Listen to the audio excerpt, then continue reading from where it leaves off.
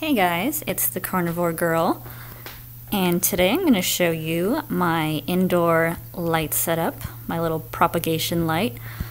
So real quickly, I just want to say that you don't need a setup exactly like this. This is actually really unconventional for growing carnivorous plants.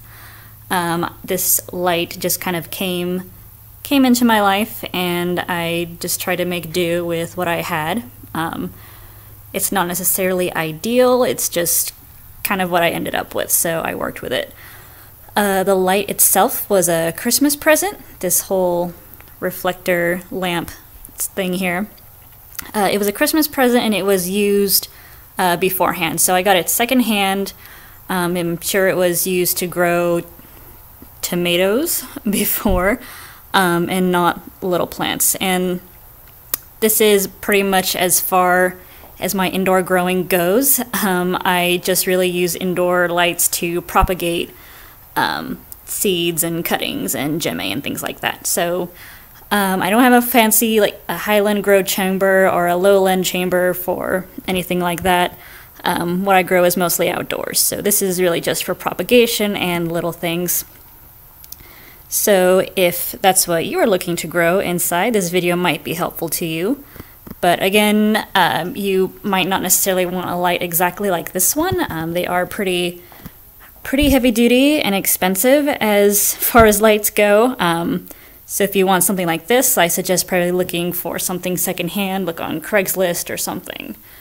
Otherwise, you would do perfectly fine with fluorescent lights, T5s. That's what a lot of people use, and lots of people love those.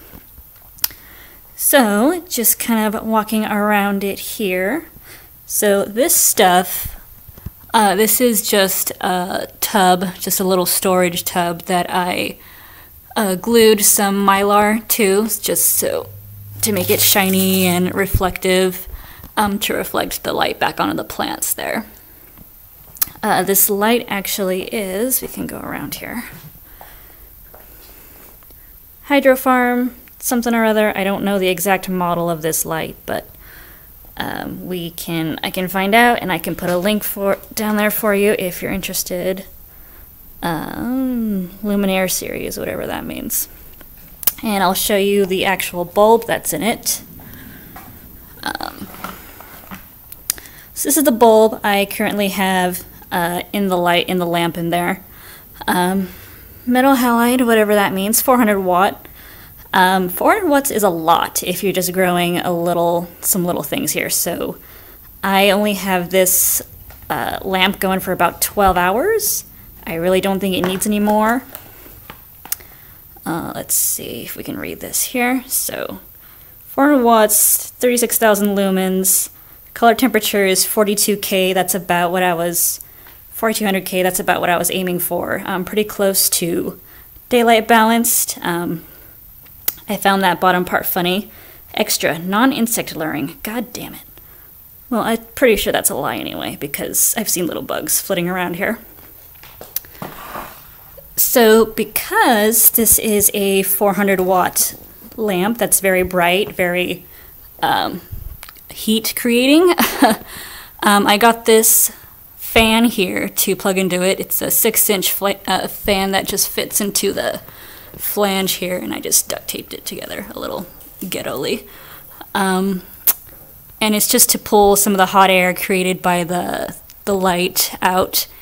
And this is just some tubing, just some dryer ducting to help pull that hot air out.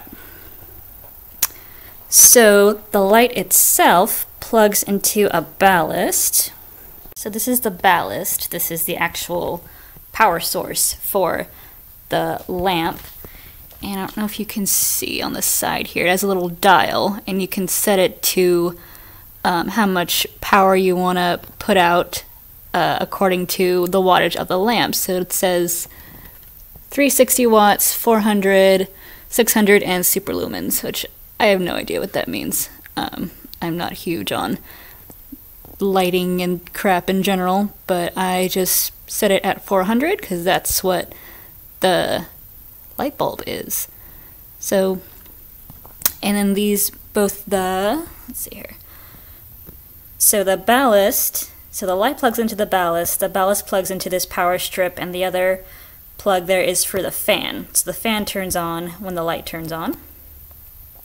And then that power strip plugs into this timer, and the timer is plugged into this kind of dirty power strip that also works pretty well. And that is my little light setup in a nutshell. It's mounted to the ceiling. Pretty like kinky, dungeony, but it works. One last thing I wanted to say about this bulb is that it is one of the more affordable bulbs that I found out there. I paid probably, I want to say about 13 bucks for that. A lot of grow bulbs that are still, you know, around the 400 watt range, we're going for $50 to $80 if you looked on like Hydro Farm and all the hydroponic websites and stuff. So do your research, look for, you know, what's more affordable, more reasonable to you, and we'll see how long did I get this set up. I just set this up maybe probably about a week or so ago, so we'll see how long this actually lasts. But I'm pretty happy with it. It's pretty bright. The little plants under here seem happy. And yeah, do your research. This is what I'm working with right now, and hopefully this was helpful to you, maybe giving you some ideas. I'll leave links below to all this stuff down here if you're interested, and thanks for watching. See you later.